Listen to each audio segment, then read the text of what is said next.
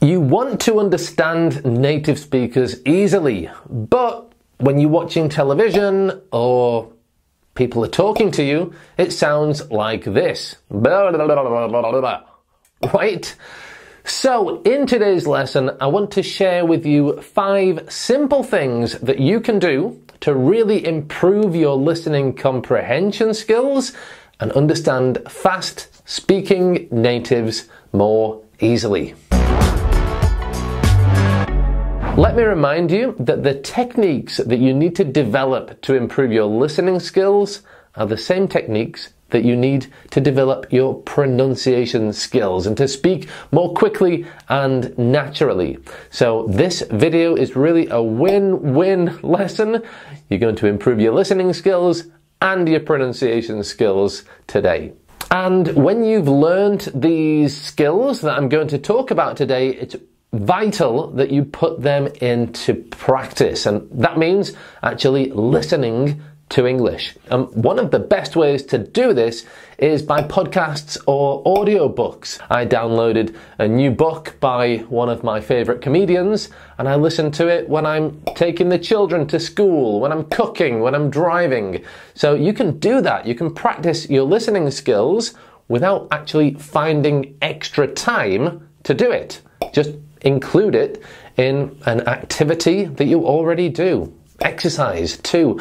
I listen to it when I'm doing exercise. But choose something that is gonna make you want to listen and listen again and again and again, because creating that routine of listening to some English every day, something that is interesting for you, is a really effective way of improving your listening skills. And while you're doing that, try to implement the 5 simple ways that I'm going to teach you now of how to improve your listening skills in English. Let's go. Now, if you have ever thought that when native speakers are talking, it sounds like one long sound, that's because we use linking techniques that you probably don't use. And a very, very common one is consonant to consonant linking. So look at these examples here. Calm man, white tea. In these situations, one word ends with a consonant and the next word begins with the same consonant. And what we do in those situations is we don't pronounce both consonants like this. Calm man, white tea. But instead, we join the words together with one slightly longer consonant. So it's calm man, white tea, white tea. And when we use this technique, simple sentences like this, John knows Sally's seeing Gary, sound like this. John knows Sally's seeing Gary. It sounds like one long word because of all the consonant to consonant linking that native speakers naturally do. So try to do this when you're speaking English, and if you do, it will really help you improve your recognition of words when native speakers are using these techniques with you. Relax. Okay, relaxed pronunciation. Some people might call it lazy pronunciation, but it's basically where we take 2 or 3 words and we just pronounce them in a much more relaxed way. So let me explain this with a few examples. Do you. When we're speaking quickly, do you often becomes j. Instead of do you know what I mean, you will normally hear people saying, do you know what I mean? Do you know what I mean? Want to often becomes wanna. Instead of do you want to go with me, we could say do you wanna go with me? Going to often becomes gonna.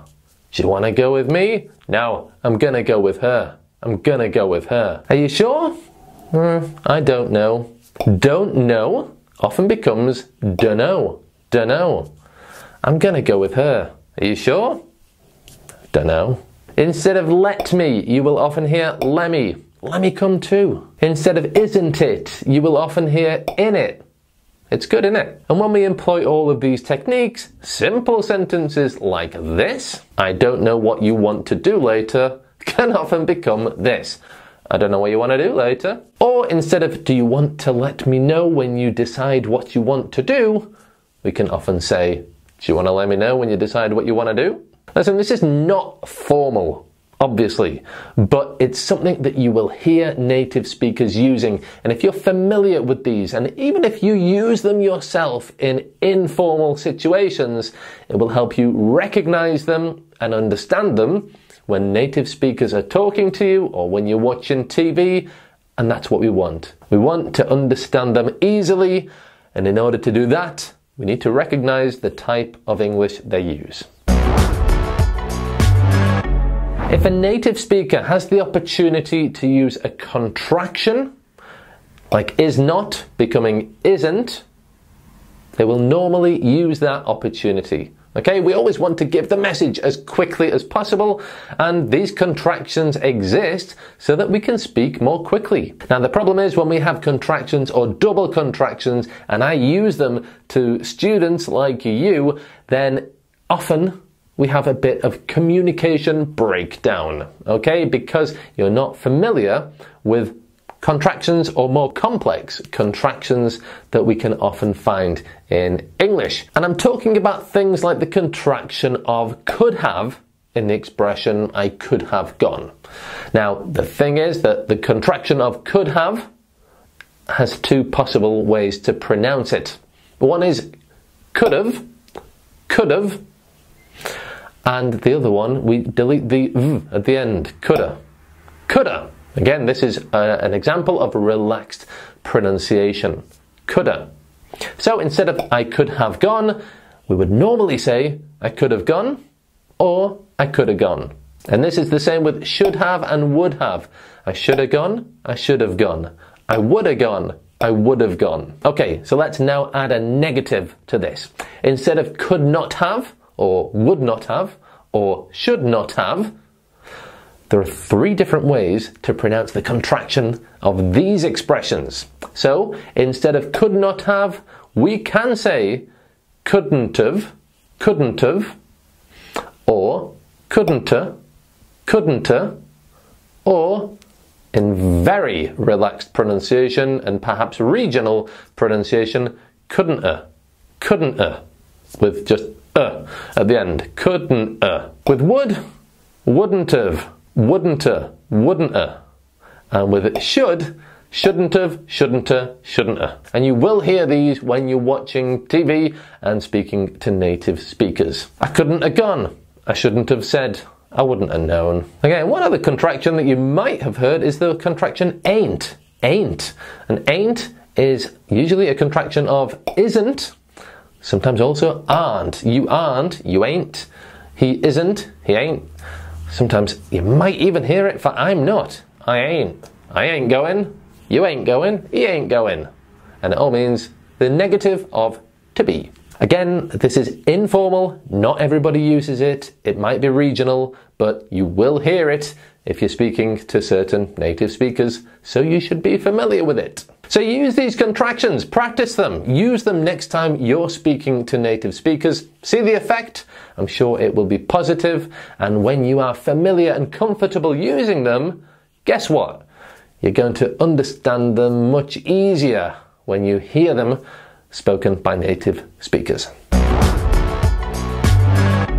It's really important for you to know that when you are listening to English, you don't need to understand every word.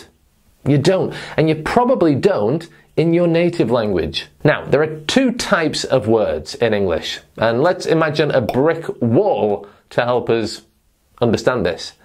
So, content words are like the bricks in a wall. You need to see them to know that it's a wall.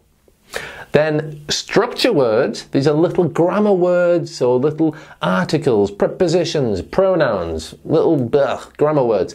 And they're like the cement in the wall. They make the wall complete and robust. And we know exactly everything about the wall because of the cement, basically. But without the cement, it's still a wall. We have walls without cement in Yorkshire. And basically, those bricks, those content words, are most important parts of a sentence. And if you can focus on understanding those words, you can often guess the rest of the sentence. Sometimes you'll be right, sometimes you'll be wrong, you might get the wrong tense, but you'll understand the general idea of the conversation. You will. Look at these examples. Wife car broken. Take car mechanic tomorrow. Meet weekend. Go cinema. Watch James Bond. No money. You pay? You see, I didn't use any structure words in those sentences, but I'm pretty sure you understand what I'm trying to say. Okay, it sounds simple, but focus on your pronunciation. I've mentioned it a few times in this video, but if you focus on your pronunciation, if you learn some silent letter words, if you learn the typical pronunciation rules, and if you focus on improving your pronunciation, you will recognize the words that native speakers are using correctly. You'll recognize them and it will make understanding them much easier. I remember teaching a student a long time ago the word during. He knew the word. He'd known the word for years, but I said during. And he said, what? And in the end, I had to write it and he said, during. It's not during, but he didn't recognize the word because in his mind and for the past 20 years of his life, he thought that that word was pronounced during instead of during. Okay, what I want you to do to start understanding native speakers more easily is this 3-step plan. Number 1, focus on your pronunciation and use the techniques, the linking techniques, the contractions, and the relaxed pronunciation that I've taught you in this lesson and other videos that I do for you. Number 2, listen for this relaxed pronunciation and linking and contractions when you're listening to native speakers. And remember, you don't need to understand every word. And number 3, start listening a little bit every day to some English and try to listen out for how they link words together, how they use contractions and relaxed pronunciation, and practice getting into the habit of not worrying if you don't understand every word, but trying to get the global understanding by focusing on the content words and not worrying so much about all the little grammar words. There's one lesson that will help you improve your pronunciation in English, so enjoy that and enjoy starting to understand native speakers more easily. Thanks for watching, subscribe, blah blah blah, and I'll see you in that video next. Bye for now.